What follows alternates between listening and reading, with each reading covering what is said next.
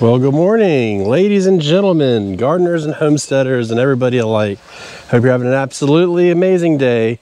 And yeah, we're gonna get ready for fall. It's that time, it's never ending, and it all starts before you plant your garden. So we're gonna clear out this bed and we're gonna get it prepared. We're not gonna plant it today, but we've just gotta get it prepared for it.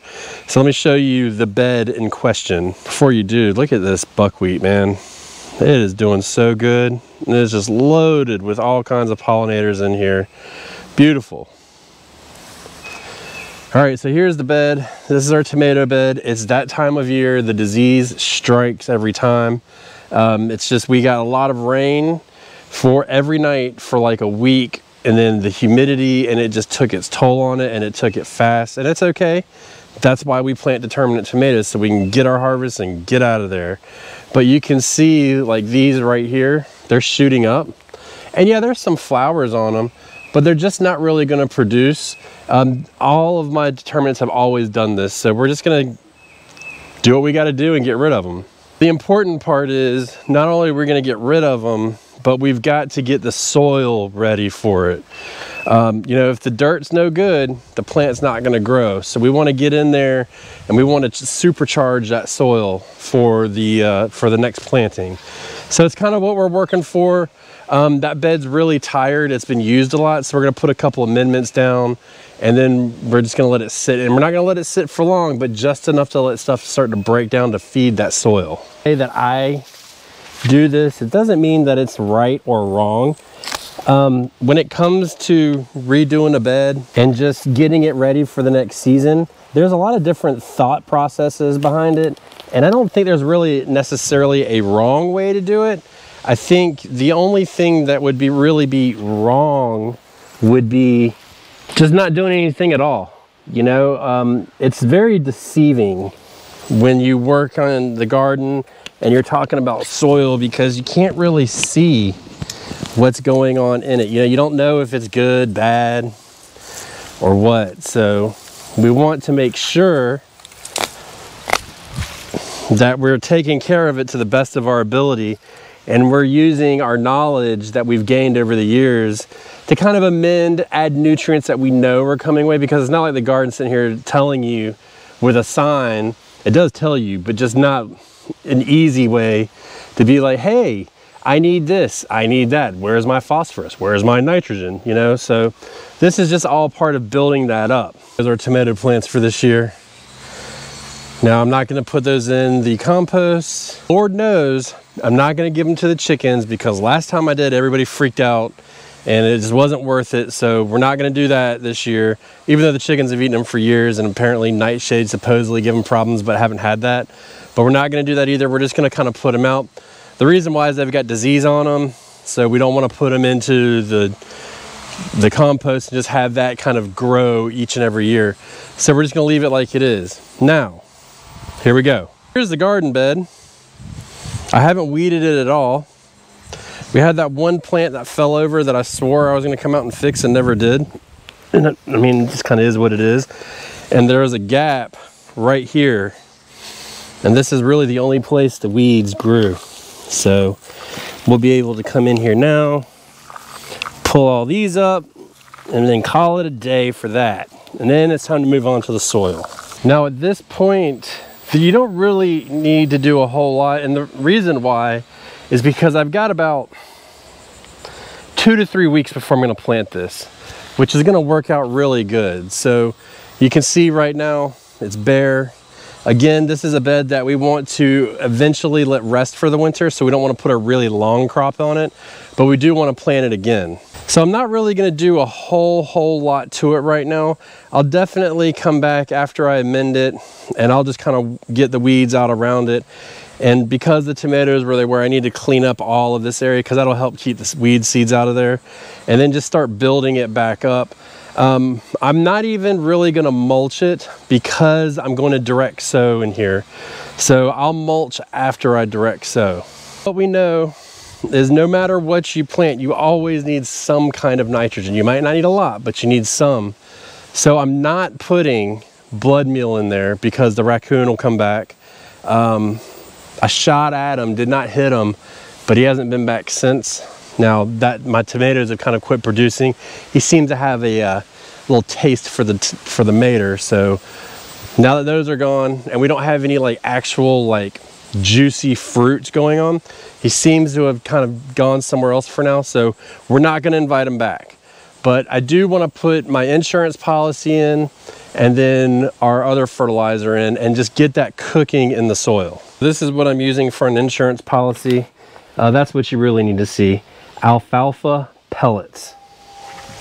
And that's all they are. They're basically just crunched up alfalfa. I'll put it in pretty heavy because it's not something that's just gonna all of a sudden be like bam, nitrogen and nutrients in it, which is just gives nitrogen.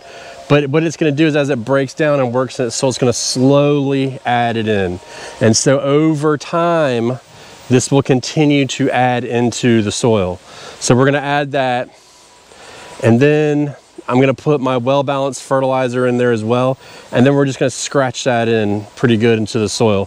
So let me get that down, and then I'll bring you back and we'll see what we're going to do. All right, so if we look down close, you can see the pellets all in here, and we put a pretty fair amount in. It doesn't have to be in any certain way. Now I did kind of plop the fertilizer down, so I am going to unfortunately have to spread that. But these will, once they get wet, they will pop. I don't know, pop, but they'll expand. And then what that'll do is then it starts to break down. So until it gets wet, it doesn't really do anything. Now, the humidity in the evenings and stuff like that can definitely help with that. Obviously, a rain wheel, a fertilizer will do it, anything like that. But otherwise, that's just, again, it's just an insurance policy. It doesn't give high amounts, but you know, every little bit counts. So we're putting rutabagas back into this bed. And rutabaga is not really a very nitrogen hungry crop, nor does it need a lot. As a matter of fact, it's the opposite. It doesn't need a lot because it's a root crop. So knowing that, we know how we can handle this bed. And so all I'm doing now is just kind of scratching the surface. Doesn't really matter how it gets in. I'm gonna work this bed again anyways, so I'm just trying to get the fertilizer spread a little bit and in good contact with the soil so that it can begin to break down, because since this is organic fertilizer, in about 2 weeks it will start to interact with the soil and it will start to release its nutrients. So that is what we want, because that is just about the time we are going to direct seed. We may do it a little bit early, we may do it a little bit later. But see, just like that, it's all in. One thing I did forget about this year is I forgot I planted green beans because the tomatoes had gotten so big. So this is gonna open up more sun for them, and they should probably get a little bit stronger, and we'll be able to start harvesting more. To be totally honest, I haven't harvested at all because I totally forgot about them. I just couldn't see them. So, you know, that was that different variety. That was those Ace Bush tomatoes.